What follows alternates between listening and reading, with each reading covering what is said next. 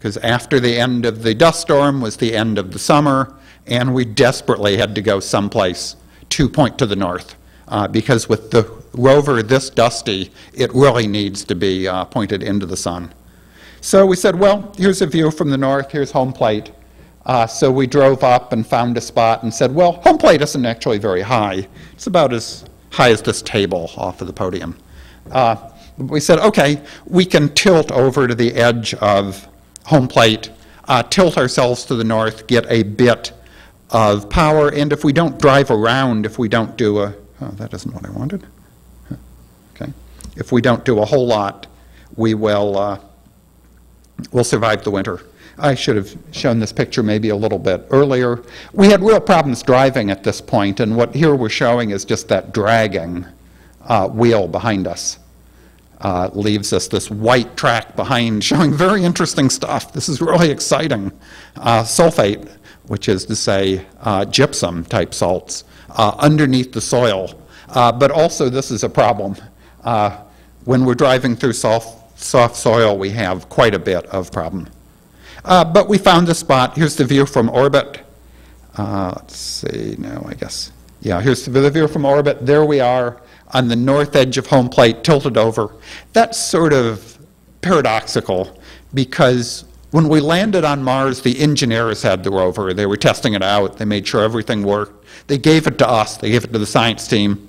And they said, here you go. Drive it around. Just don't drive it off any cliffs. So here we are, third winter on Mars. What do? We drive over the edge of the cliff. And we drive so well. We drive till it's tilted 30 degrees and then stop, parked, like hovering over the cliff. Fortunately, the cliff's only this high. Well, we waited out the third winter on Mars. Not a whole lot we can do with the rover this dusty. The winter having these short days and long nights and the sun pretty low. But during that winter, we looked and said, wow, there's a lot of cool stuff down here. We're really waiting for summer. Let's drive down and see these interesting things, a weird-shaped crater, funny bumpy hills, all sorts of fun stuff. Unfortunately, the summer came, and first thing we discovered was we couldn't drive back up the hill. We were tilted 30 degrees, and we said, well, let's drive back up the hill so we can drive right across here and down to the interesting stuff. We discovered with the dead wheel, we can't drive a 30-degree slope anymore. So we said, okay, we'll drive down the hill. Drove down the hill into this material, and the first thing we said is, well, okay, we'll drive around this way to the interesting stuff. Look at all this interesting stuff. Nope, couldn't do it. Soil was too soft. We got about here. The wheels were spinning with not much motion. We said, better turn around before we get stuck. Decided to drive around this way, saying, oh, we'll just drive down here to the interesting stuff. We got that far. Here's our path. Here's where we spent the winter. We got this far. And on Sol 1890 of our 90-day mission on Mars, we got stuck. Well, here's the view from our HazCam, just showing what it looks like where we're stuck. The sky looks pretty dramatic, but actually most of that is just dust on the lens of the HazCam from that dust storm. Not only did the solar arrays get dusty, but the HazCams, which are the ones close to the wheel, don't have lens covers, so we don't retract them, we don't stow them. They just sit out there. They got kind of dusty. Well, this wasn't, we hoped, the end of the mission. So the engineering team spent a lot of time trying to simulate this on Mars, putting some very soft, fluffy soil in, saying, how do we drive in very soft, fluffy soil? The soil, in fact, on Mars is interesting. It's crusty on the top and soft underneath. Sounds like a baking product.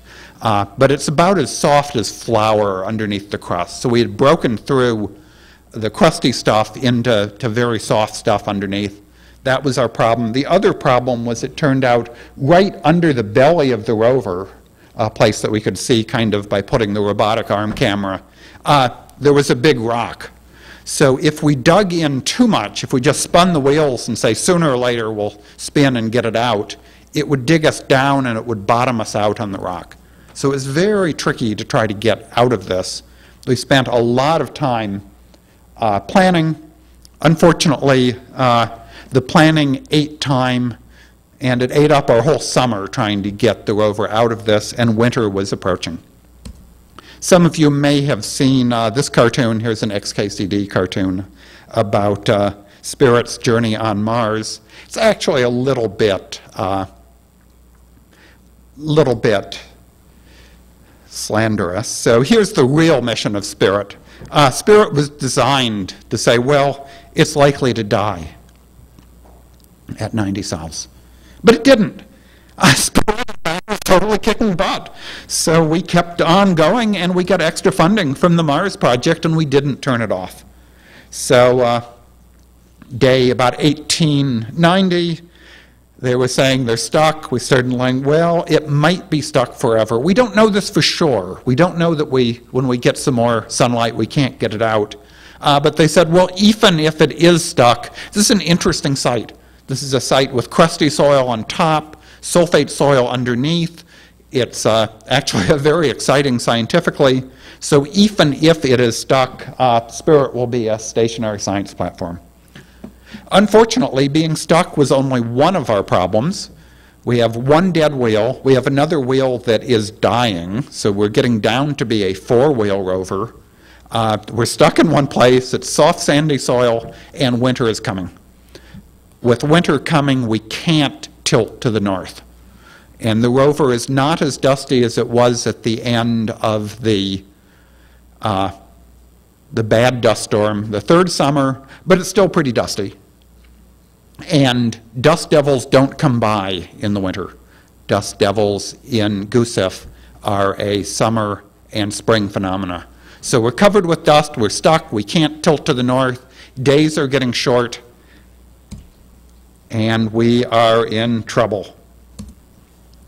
So in fact, on May 13th was the winter solstice, and we stopped having communication on March 29th.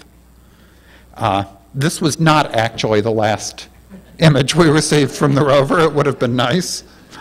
But we haven't heard from the rover since the end of March. This is not a fatal error. We expected to not hear from the rover. Because we couldn't tilt into the sun, we were very dusty, we weren't getting much power, and it's midwinter right now. The rover is designed that if it doesn't have enough power to turn on the radio, to hibernate. It cuts everything off from the solar arrays except the battery and the timer. So it knows what time it is, it knows, and then it just spends all of the energy trying to charge the battery. It's designed to hibernate, and it's designed that when the battery gets charged enough to run the radio, it will communicate again. If it gets worse than that, it will even turn off the timer, and it will just wait until the solar array has enough energy to turn on the computer. So it may have gotten bad enough that even the clock has turned off, but it's designed to wake up when it gets enough power. So depending, and we don't know, of course, what the status of the rover is, but if it's still alive, if it's still working, we should hear from it maybe any time, but probably not till September. As you can see, spring doesn't actually come till November 13th. So around November 13th, we should be getting a lot more solar energy. We should, with luck, be getting some dust devils coming by. Maybe they'll clean us off. So let's hope we'll hear from the rover September, maybe November. Stay tuned. Meanwhile, though, we have 2 rovers. On the other side of the planet, we had a rover exploring this site. And this was exciting. But after a while, we said, well, what else is there? So here's our view. This is the entire Opportunity mission so far. In fact, the little crater Eagle is so small you can't even see it on this view. So here is where we've been. But shrink that down a little bit. We can get an image from the orbiters that shows a lot more stuff. And here's what's off in the distance. Now, this is quite a ways away. 22 kilometers to get to this diameter of this crater. and it's about 7 miles away, and these rovers move at about half a centimeter a second when they're booking. But we looked at it and said, wow, that's a really big crater. It'll take us about 2 years to drive to that. But what the heck, we've got a rover, we got the keys, we got some time, let's get driving. So in fact, over the last year we have been driving. We just completed a marathon. So we've had 1 marathon worth of distance on Opportunity, and we're about halfway there. Interestingly, this territory is really the most boring territory. It is flat as far as the eye can see. Some places underneath these sand ripples you can see some bedrock. But really there's not a whole lot of rocks on the surface of the sand. In fact, you look at a rock and you say, where the heck did that dark rock come from? What is a dark rock doing sitting on the top of the sand here? Well, it turns out we've been seeing a lot of rocks, and when we see rocks on top of the sand, a lot of rocks, I mean every mile or so we see a rock sitting on top of the sand. In fact, they're meteorites. This particular one, this is the first rock that we saw sitting, second rock we saw sitting on top of the sand. We named it Block Island. It's a nickel iron meteorite. Look at that. In fact, it looks just like the one in, actually I'm confusing rocks. This is Block Island. This is that rock, that black rock that we just saw. It's a meteorite. Here's another one. This was the second rock we saw. This is a nickel iron meteorite, just sitting on top of the surface. And as we discover is there's a lot of them. I showed you this image before, but if you zoom up, look at this rock. It's not one of these dark volcanic rocks. This rock actually is shiny. In the infrared, it's almost perfectly shiny. This is another chunk of metal. We've now seen a lot of chunks of metal sitting on the surface of Mars. Some of these have been 500 pounds and more. Big chunks of nickel iron. This is actually a significant fact if we're going to colonize Mars. On Earth, iron making actually isn't very hard. People learned to do it at the beginning of the Iron Age, thousands of years ago, but it takes quite a bit of resources. On Mars, apparently, if you want to find nickel iron, you just sort of walk around and there are chunks of it that are as big as 1/4 of a ton just lying on the surface. So Mars is resource rich. Here is resources you can just turn into steel very, very easily.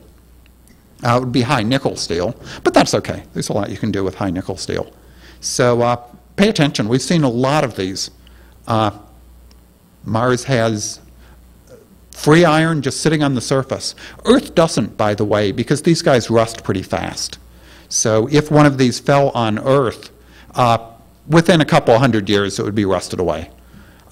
Mars, however, things don't rust very fast. But here's our traverse map. Let me show you sort of where we are right now. Here's where we've been going, sort of driving south. Here we are. Actually, this is the 1808 map.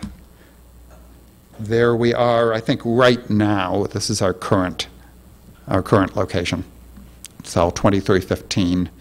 We took. This is the overhead view, and there we are. So this is the territory. What it looks like is we do see bedrock from time to time over these ripples. And off here in the horizon, that is our goal. Those are the tips of the mountains that are at the edge of Endeavour Crater. Here's that same image in a little bit stretched color. You can see those mountains in the distance a little bit clearer. We are stopping every kilometer or so to do some science, to look at the bedrock. We're stopping, of course, whenever we see one of these rocks that so far has turned out mostly to be meteorites. And actually, last weekend, about a week ago tomorrow, we saw this from Meridiani. It's the first time we have ever seen a dust devil. This is a highly stretched image, by the way. This is the ground. That's the sky, and that's the dust devil. All of the dust devils we've seen so far has been